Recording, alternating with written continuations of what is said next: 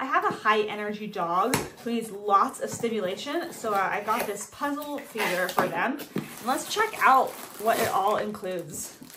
So it looks like it comes mostly assembled already, and that's great because I don't want to have to put a lot of work into this. It comes with these 2 suction cups here, which have sticky backs.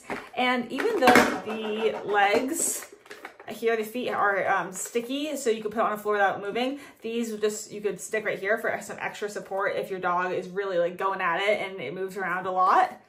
And then it also comes with this extra lid, and then this lid on top here. So this has 2 different levels. Level 1 is just hiding treats in here and moving these covers around.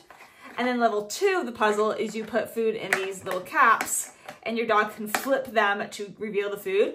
Or you could open this up, put treats in here, put the lid back on, and they can press, and that opens up the compartments to fill this right here with dog treats. So there's a lot of different options for your dog to have some stimulated play, some slow feeding with this. And of course they come with these extras. That's really helpful. They're thinking ahead for us because this product clearly understands dogs and how they work, and that you're gonna need some extras too.